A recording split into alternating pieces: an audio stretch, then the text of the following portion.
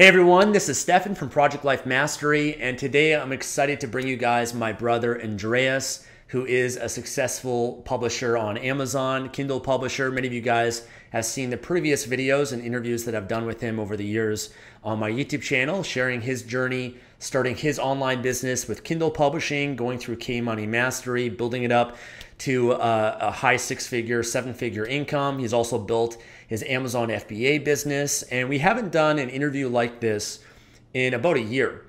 And if you're a part of my K-Money Mastery program, inside full disclosure, you probably have seen Andreas inside the Facebook group, a lot of trainings that we've done together. And we thought it'd be time to do another video, share with you guys what's the latest in the world of publishing on Amazon. I want to have Andreas share with you guys a little bit about his progress, his journey, as well as a lot of what he's learned of what's working today in the world of publishing on Amazon.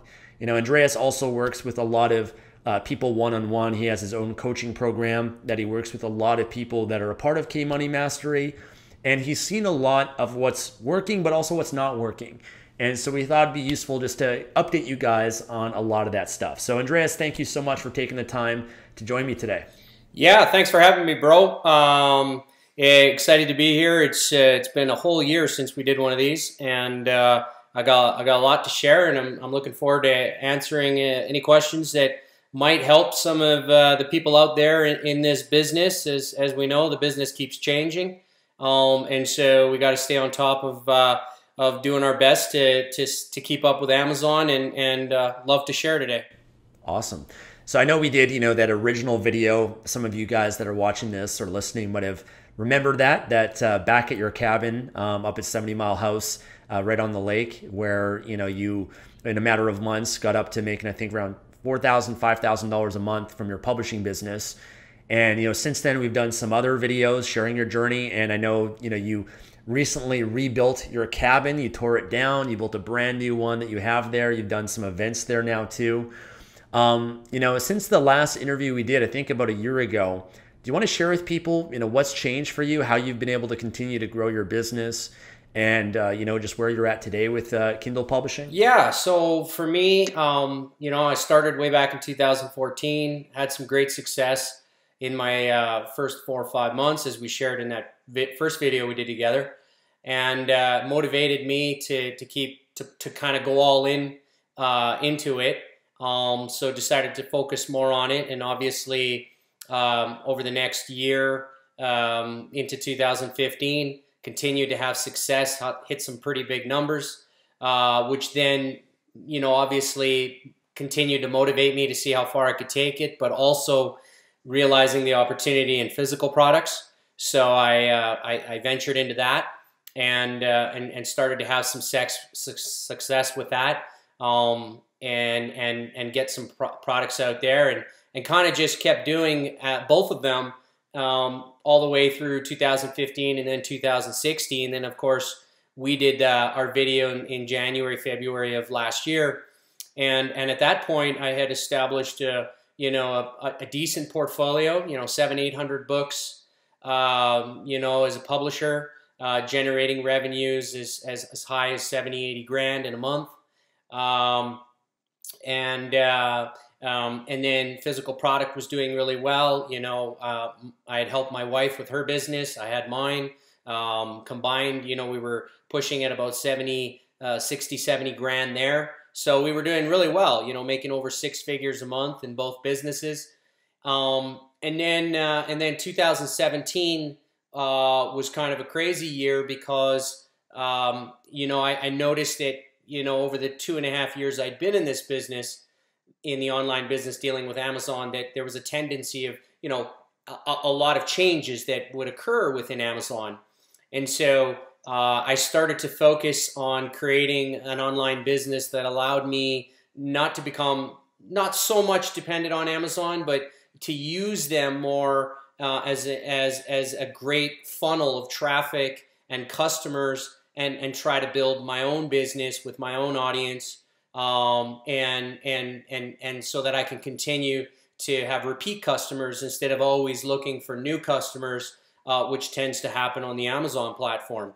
So since I had grown a big portfolio, I had a presence, I've learned a lot. I figured the next step for me was to grow beyond Amazon and try to build a business where I would build relationships with consumers and continue to be able to sell my product over and over again, or more importantly, upsell them possibly, maybe from an ebook to a physical product, and then whatever else I could create, whether it's a series of books, or going into another platform like CreateSpace and Audible, and just gaining experience in learning how to do that instead of just creating a product, putting it on Amazon, and just trying to make money from one month to another. I wanted to get, repeat customers, and I wanted to build an audience, build a list. And so that was primarily my focus in 2017, which led me to really focusing on building a brand.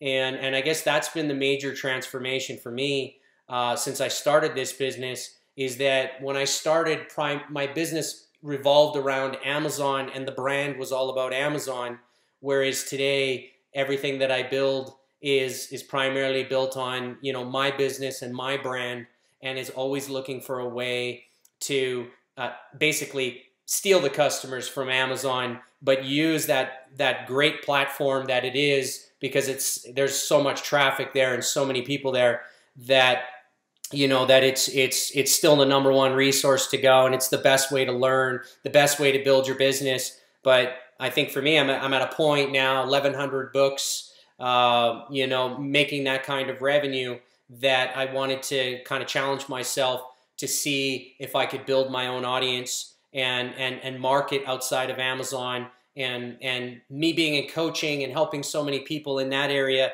it just made sense for me to evolve into that path, and then I could help people as well. Awesome. So it sounds like you've continued publishing, you've grown a lot in a lot of ways, or building your brand. I think a lot of people, they are watching this and they just want to get started. What would you often recommend for someone just getting started? Because I think a lot of people, they might hear how many books you have, or myself, or other people, and they think, hey, I'm just going to put out, hundreds of books. But often, as you know, that's not the best strategy maybe to start with. You've got a system that allows you to be able to publish a lot of books. So somebody that's getting started, what would you recommend for them as, just one of the best strategies for them to, maybe start making at least a couple $100 or a couple $1,000, and then be able to grow and scale from there? Well, I think first of all, the individual, whoever it is, has to determine whether they have patience for business, because business, as anybody who gets into business, and yourself have gained so much experience in this area over the last decade, that you have to have patience. And for somebody new coming into this business, or any business in general, but especially in the online, you're going to have to understand that concept of patience, because to build a business, to get into all of these things, to learn, to publish, to create products, to market, even all the foundational work that's required when you first come in, I think that's a key attribute that you need. So you need to evaluate yourself and say, am I a patient individual, or am I someone who wants results fast, or who wants to take action fast, and who wants to beat the learning curve? If you're someone who has patience and understands that concept, then take your time. Publish a few books, go through the KMM video program, because by far that's, in my opinion, the best one out there that's going to get you to learn the foundation of this business. Take your time. Don't try to publish 25 or 50 or 100 books. Try to learn the process of research and creating a product and improving the product and engaging with people to get feedback on that product, and just learn the fundamentals of managing a business and hiring people and outsourcing, and all those little attributes. If you're an individual who lacks the patience, who is a little bit more aggressive, and who wants to not necessarily go through everything themselves, and wants to grow a big business and maybe a little faster, then my advice to you would be, maybe because you're going to be doing things at a faster pace, then maybe seek out the help. Get a professional, someone who's been through it, that can spend time teaching you a system of how you can essentially skip that learning curve and at the same time not become so inefficient in the business just because you're scaling up too fast. And that's probably a big common problem that happens with people, is that they start to do too much and they're not, and it's hard enough already when you're just learning, let alone when you're doing it 10 times more than maybe the average person. So that would be my advice to people is, number one, figure out what kind of individual you are in that way. And if you do want to challenge yourself and do it on your own, which this business is, anybody can do it, so that's not an issue. Then just take your time, go through the videos, understand that each book that you create, you're not going to make $1,000 on one book or 5,000 or 10,000. I mean, it takes time, and you're going to have, if you're doing things right and you're learning, then the second book should be better than the first, and the third book should be better than the second, and you should be improving. Now, sometimes the money doesn't show that, but the quality can. There are other things to measure in your business. I think that's another thing I'd like to bring up, is that, most young entrepreneurs that enter into business, and if creating or publishing is going to be that business, then I think they need to understand that the learning curve, the opportunity cost of learning, is going to be how much money you possibly make. And when you get into a business, you can't always necessarily look at the ROI of how much money you're going to make on your investment, because you're learning too. You're gaining experience and knowledge and skills, and there's a cost to that. And that cost is maybe the short-term success in getting a return in the terms of dollars. You can understand that because, yourself, how many years did it take you in the online world to gain skills? I mean, you went through SEO, you went through, you went through marketing online, different types of projects before you reached KMM or created KMM and did your publishing. I mean, we've all been through so many businesses that, for us, the ones that have experience, things happen a little faster. For a newbie coming in, you really have to understand that this is a great business because it doesn't cost a lot to get into relative to most businesses today. It's inexpensive. It's a great opportunity for people that, have a few hours every week to start a venture and to put a little bit of capital at it. Keep in mind that a business to grow needs nurturing. The more you put into it, the more potential you have to get back in it. And that's going to be the same for any business, not just an online business like this. So I think my advice would be, number one, when you get into this business today, what's your goals? Set your goals after you figure out the type of individual you are. Are you someone who can do it yourself, have the patience, the understanding of the process? And if not, then get a mentor or get a coach or get into a partnership, a mastermind, or some influencers that can keep you, teaching you things that necessarily you might not learn maybe on Google or in KMM or out there. Like, even if you just get, if you're lucky enough to know another publisher who you can become friends with and look up to in regards to steady progress, because you want to scale up and you want to learn faster than maybe people that have a little bit more patience. And I would say, if you were going to ask me, maybe like what's the biggest reason why people fail in this business, I can probably dive right into that because it just seems like it would make sense. I would say that people expectations, especially a young entrepreneur coming into the online world, I think their expectations might not be rational. I think they're far greater, and whether that's just the online world constantly marketing, all the great things that are happening and not the grinding and the peaks and valleys and everything that an entrepreneur will go through to get to success. Maybe you can fault the online world a little bit for that because, obviously that advertises better than maybe, an entrepreneur that's grinding for 5 years and then makes millions of dollars. And telling that story. But, I think the biggest reason why it's hard for people is because they jump into it with an expectation that doesn't make sense, like a goal that, you know, I want to make $10,000 in 4 months. And because Andreas, you did it. And the reality is the business has changed. There's a lot more demands today. There's a higher expectation in regards to quality. Consumers are spending their money differently than 3 years ago, 4 years ago. You know, there's just a number of factors. So you can't, just because someone did it in regards to a nominal amount doesn't mean that you should set that goal.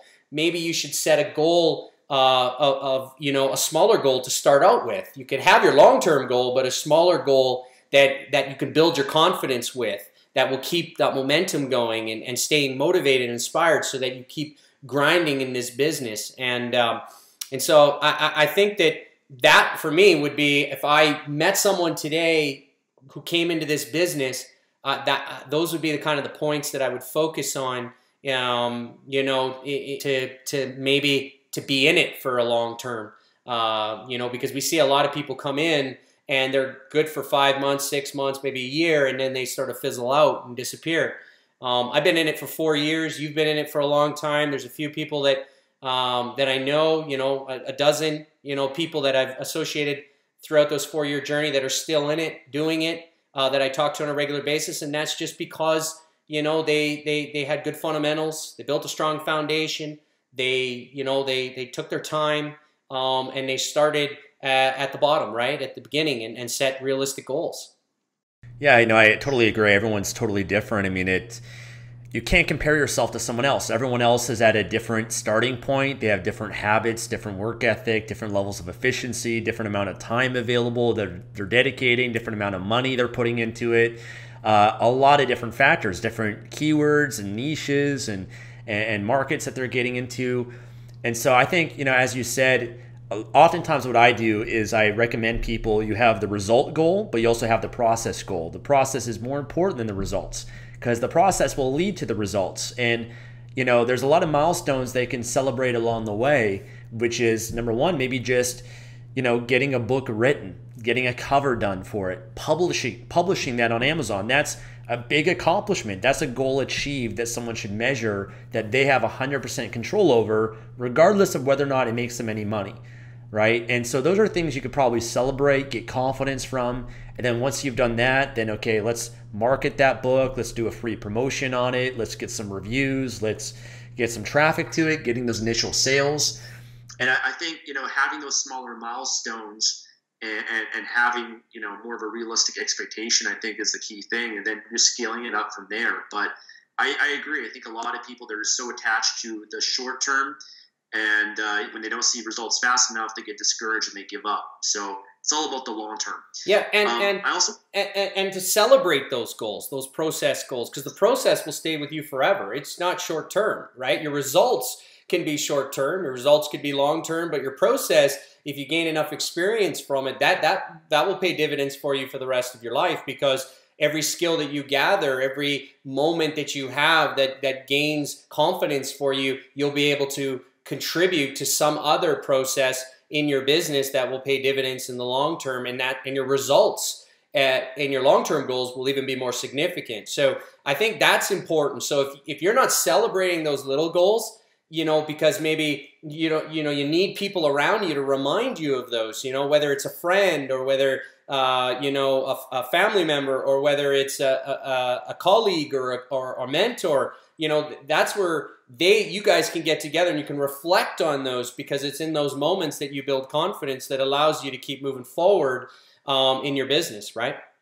Awesome. So what would you say is the potential right now of publishing on Amazon? You know, right now at the time of this video, it's 2018, and obviously there's a lot of things that have changed. Some people still wonder, can I still make money from publishing on Amazon? So what do you see, what's going to happen, the potential moving forward in 2018 and beyond? Well, Amazon's gone through a lot of changes, and I think what Amazon has done, based on everything that I've learned, especially over the last year, is that they've put a larger emphasis on quality within their platform. So they're working really hard at adjusting their algorithm and adjusting their site so that, you know, people or authors or publishers who create books and put them on the platform have to create quality, or the ones that have are getting rewarded with higher exposure.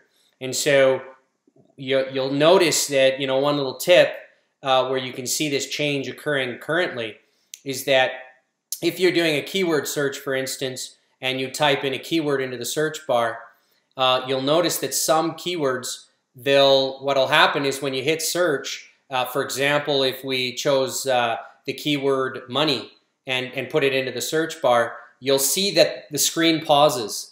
And what happens is that Amazon redirects that search into a subcategory of personal finance, or whatever the default is for the people's browsing history. It might be money management. It might be some other default. So what they've done is they've taken, you know, the 150, 160,000 books that are in there, and they're breaking them down into smaller categories, making it easier for the consumer to find products, because under the existing search, the algorithm wasn't working to find quality. There would be random books that showed up that might be garbage. You know, somebody putting in a 20-page book and getting fake reviews and getting, you know, the loopholes within Amazon. Whereas Amazon's trying to remove that and putting pressure on people when they publish and create books that, you know, hey, you know, you're selling a product to the consumer and we're bringing the traffic. So we got to make sure that you're doing your due diligence and create a decent product. And so, you know, they're making it harder for the loopholes, but what they're doing is they're making their platform more efficient for consumers and building a stronger relationship with the consumer, that when they go there, they're going to find quality. In that process, while they do that, they are creating a new loophole.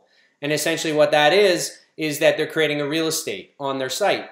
And so now if all good books or quality books are starting to show when the algorithm is adjusted on certain search keywords, primarily large search keywords, then you're going to get high quality books. And so what that does is that then Amazon can turn around and say, okay, well, if you want to get there faster, all you got to do is do Amazon ads and you can get on the first or second page. So strategically, I think, and I kind of saw this happening when I got into physical product in 15, when I used Amazon ads and saw how big it was in physical business, and predicted that, you know, eventually this would catch on with KDP and Amazon would have a way to, you know, make some money from the publisher, but at the same time, you know, allow the consumer to find quality a lot easier. And I think you got to remember that whenever you're in a business, your number one customer counts, like your consumer counts, and quality counts. So if you focus on that, then you're going to be fine in this business. And so I think even though they've made it maybe to rank a little bit harder, you know, organically, I think it's actually better for the business. I think there's more opportunities to make money, because for those that work on creating quality and work on all of those attributes to do that, you know, good content, good books, good research, good marketing, you know, all those dynamics, if you work hard on those and you become good at them, you're going to have even more success on Amazon, because your book is probably going to be able to sustain getting a higher ranking for a longer period of time when that quality gets recognized. And so I think there's a longer term profit here now that's being created within Amazon. And in the short term, I think that they're making it harder for people that think they can just use the Amazon for publish 100 books and throw them out there, and in 1 month they're going to make $20,000. No, because it's almost better to have 10 good books with good quality content, unique content, good research, good sources, and looking at the consumer rather than trying to just cash in the short term. So I think moving forward, I think you're going to see more and more of that, where, you know, we got to remember, when I started this business and when you started this business, Steph, Amazon was not the leader in ebooks, right? I mean, they were going after that market. They wanted to be the world's online ebook store. And so they still had a lot of competition with Barnes & Noble and Lulu and all these other platforms that were out there, Ingram Sparks. But today they are the world's leader. And so now their strategy has changed, where now they know everybody goes to Amazon first. And so they know that they have to keep the consumer happy, and it's not about volume anymore. It's necessarily about quality. And so they've got to make their platform show the quality, not to favor anyone, but to show the quality. So if you've got good strategies such as driving traffic, getting good feedback, engaging with your audience, improving your product, creating content that's unique that, not everybody has out there that, I mean, I don't know how many books I've seen, paleo diet or meditation or chakras. Everybody's publishing those, publish something that the consumer wants that there's not 50,000 other books of. And I know that's hard. I know that's the challenge here, but that's going to be the difference moving forward in the future. It's not going to be, just pumping products out there. It's going to be building quality, right? Yeah. At the end of the day, I mean, that's the only long-term sustainable strategy in this or any business, because, you can maybe in the short term make some money just, cutting corners with quality here and there, but long term, to have a book that's going to make you money months from now, years from now, it's going to come down to the quality. Because, if your book isn't being updated, being improved, being made better, then it's going to lead to bad reviews. It's going to, drop down in the rankings. And I think that's one thing a lot of publishers don't do is they're not improving. They're not getting better. They're not actually engaging with the customer and actually taking a step back before they even publish the book. Look at what's the market wants, not just based on the keyword, but even looking at the other books out there, even researching them, maybe even going through some of the other books, looking at the reviews, the positive and the bad reviews of those other competing books in that market, and then actually thinking about, okay, well, this is what my book will include. This is what I can do to differentiate myself or add a little bit more value or position my book or whatever that might be. And I think that the people that I've seen that succeed with this, they use their head a little bit more in a way. I don't know what other way to put it, but they are a little bit more creative. They kind of go step outside the box a little bit. They think about things in a different way, and they put a little bit more. They take things a little bit further than everyone else is doing. Because if you just do the bare minimum, you're not going to get great results from that. Everyone else is just doing the bare minimum. But if you go beyond that and you actually put some more thought into your book and you try to improve it and you get some feedback on it, you make it better and better and better. But it's the exact same thing with every platform out there. Like, if you were to ask me about YouTube or Google or Facebook or anything else out there, Google, YouTube, Facebook, they all want to reward quality, and they want it, they're not going to, you can do everything you can to as a loophole to try to get yourself to number one, but to stay there and to be on top, it's going to require you to do quality. That's what I've learned with YouTube and even just trying to rank in Google and whatnot. And if you do that, everything gets taken care of after that, because Amazon will promote you, YouTube will promote you, Google will promote you. They give you that boost and they reward those that are producing quality. Yeah, I think the biggest change, I would say, is the fact this is a real business now.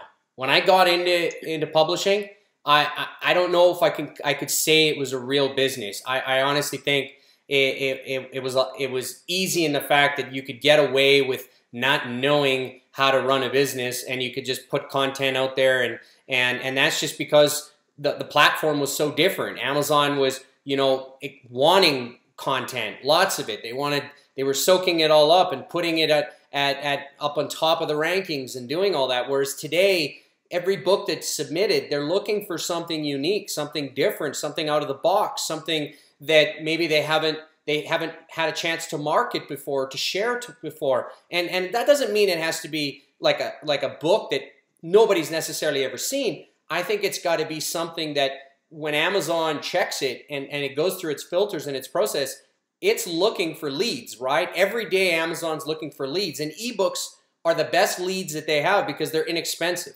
And so, and they've got KUU, and they've got a lot of tools where they can basically give that off at the cost of the publisher, and they can upsell them on so much more on their site. And so they're looking for those leads. So if you have even a chapter that's unique and different than everyone else's, that is something that will get on their radar, and they'll promote it. What they're not looking for is where you're publishing a book that there's 10,000 other books exactly the same, where the publisher, all they did was learn a program on how to slap some stuff together and put it out there and utilize the program.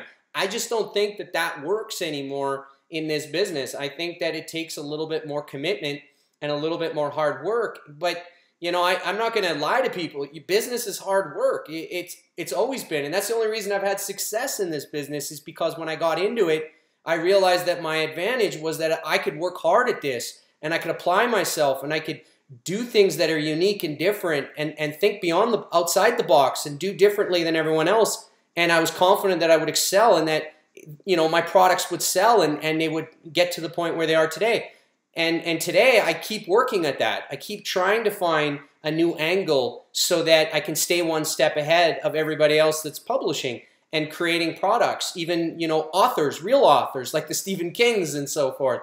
And so I'm constantly trying to figure out ways to do that. And 2017 was a breakout year for me, I think, because that's when I started focusing on brands, creating brands in regards to my publishing. And it made it so much easier to engage with an audience, and so much easier to sell the next version of my product, or, you know, a second volume, or a series. And then, of course, because I'm in physical, it just made sense that I could easily upsell, so long as I combine all of those strategies together. And so it was a big year for me in that regards. And I feel way better about my business today because it's a real business. You know, I got real people that I manage that work for me, and they're consistent, and we've got a process and a system, and it doesn't matter what's happening on Amazon. It doesn't matter how many changes they make.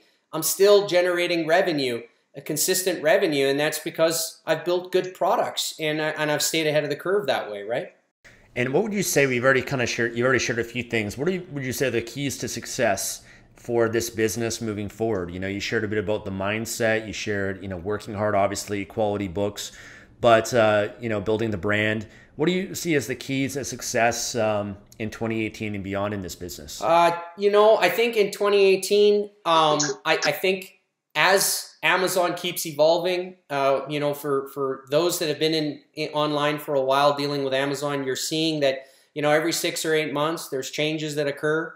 I think be better prepared for those changes. So if you're learning something towards your business, ask yourself, is this a short-term trick, or is this a long-term plan? And I think invest your time and your energy and your and all of that, you know, your energy and your focus and your drive, invested in learning things that can stay with you long-term. Now, the online world, it's hard because the online world's always going to evolve. You see it on Facebook, you see it on YouTube, you see it on all the different social media platforms, on Amazon and so forth, because they're growing. Technology continues to grow, and the online world continues to grow. So I'm not talking about that because you're going to be forced to evolve. I'm just saying, you know, if there's a lot of white noise out there, and if you're paying attention to the white noise, the short-term tricks, you know, like the review swapping and the fake audiences that you can put on Instagram and you're following on YouTube and all of that, that's going to catch up to you, because you're going to play this vicious game that is going to eventually, 6 months from now, you're not going to have a business anymore. You're going to start from scratch again, and you're going to be frustrated, and you're going to quit. And you're going to blame the environment. You're going to blame the platforms when it really was yourself. So I think focus on information that allows you to gain skills that are more of a long-term vision. And if you do that, you'll instantly groom yourself to understand patience a little bit more and a better mindset. I think another thing is, you know, the business it's a business now. So you're going to have to understand that there's going to be days of grinding. And if you're not grinding, then you're not growing. Honestly, in business, you have to be constantly grinding, because if you're not, there's going to be how many other people out there that are willing to do that until you make it. Until you can cash in and you can turn back and say, this has impacted and changed my life forever. Until you get to that point, you've got to be committed to that grind and working hard and making sacrifices. So I think as we move forward, Amazon's going to force that out of entrepreneurs. So if you're not going to be committed to that, and you're going to do this as a hobby, well, that's fine too. So long as you understand that, you know, the results are going to be, you're going to treat you like it's a hobby. So I think definitely that would be an attribute. I think number 2 is you're going to have to make a little bit bigger of an investment.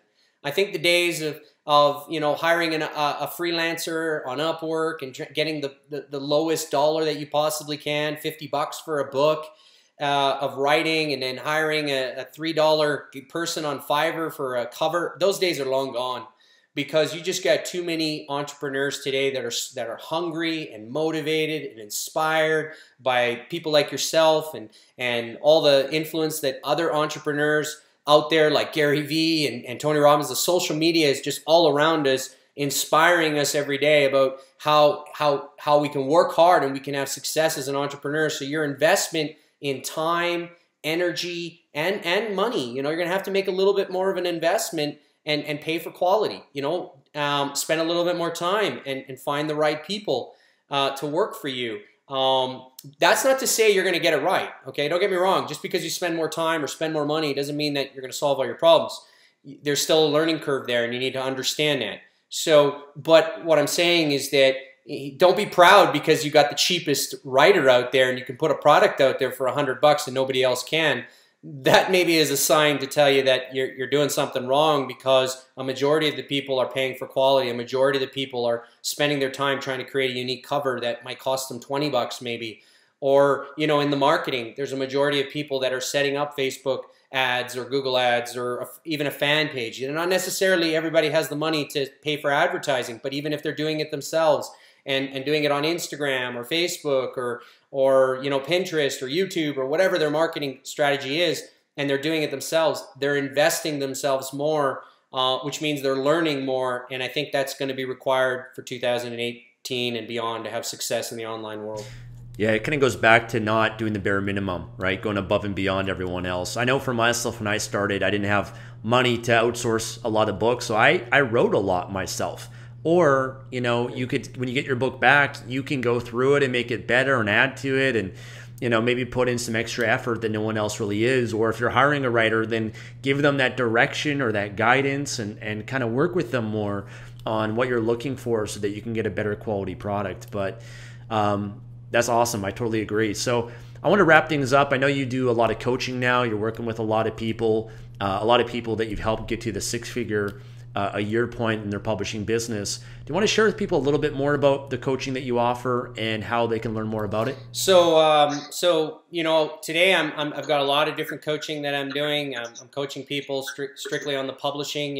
What I did through my process in my first year, or in what I would do in my first year as a publisher, and I walk people through that for as much coaching as they need. And then from there, I've got branding. I focus a lot now today, coaching a lot of people on branding so that it makes it a little easier for them to publish and to focus on an area that they're passionate about, and then how they can monetize on that and on the back end, whether it's, whether it's through your AMM program or whether it's through physical products, ASM or whoever, and how to monetize, how to bundle that together, how to create multiple revenues in a brand. So I spent a lot of time doing that. Of course, physical products, I'm coaching that. So, I got a lot of people that I've coached that have done a lot of things, and they want to know how to put it all together and how to optimize when you've got all these revenue streams and how to become efficient. So I'm helping people with that. And then I've got some other programs such as investing and real estate for those who want to diversify and have some extra cash flow. And I'm really enjoying that part because that's my passion, is investing in real estate. So it's kind of a real reward for me when I get to coach people in that area. But I would recommend for everyone, if they're getting in the online world, build your cash flow first maybe, and then when you're comfortable with that, then start looking at alternatives to diversify. So that's primarily what I'm doing. Branding is probably the most popular today, in large part the publishing brand, just because it's making it easier for people not to have to find all of these niches and spend so much time researching across areas and then trying to pick the right book, where we can monetize on no matter what your niche is, whether it's health, whether it's fitness, whether it's investing, whether it's gardening. It doesn't really matter. There's ways to monetize and to create a nice brand around that, which allows you then to get into blogging and YouTubing and all of those types of things and new skills that you can gain, which obviously pay dividends in other businesses. So I'm spending a lot of time on all those areas, pretty busy with it. you know, and you can learn more about it on my website. If you go to maverickpublishing.ca, www.maverickpublishing.ca, and you'll see at the top coaching, and you'll see all the different programs. And if you want some more information on them, don't understand what we put there on the site, just reach out to me privately on Facebook, and I can answer any of your questions there and help you set you up if you're interested to get going. Awesome. Sounds great. Well, I want to thank you for taking the time. Highly recommend Andreas's coaching and you know, going deeper with it, because he's truly committed himself to the mastery of this process and has helped a lot of people be able to build their business. So thanks again. Thank you guys for watching this video. Hit the thumbs up button if you enjoyed it. Leave a comment below. Subscribe for more videos, and check out maverickpublishing.ca. I'll have a link to that below in the description. Thanks for watching.